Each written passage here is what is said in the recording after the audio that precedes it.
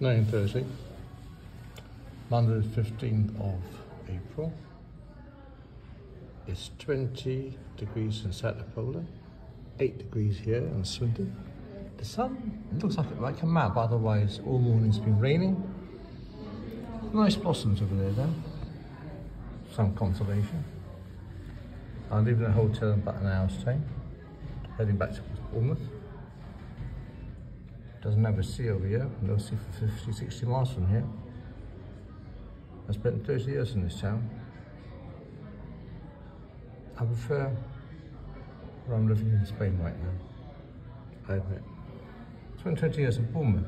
Bournemouth's okay, but it doesn't have very good weather, and the culture is too physical, too far right, too nationalistic, too thinking about boats crossing the channel, and not much else.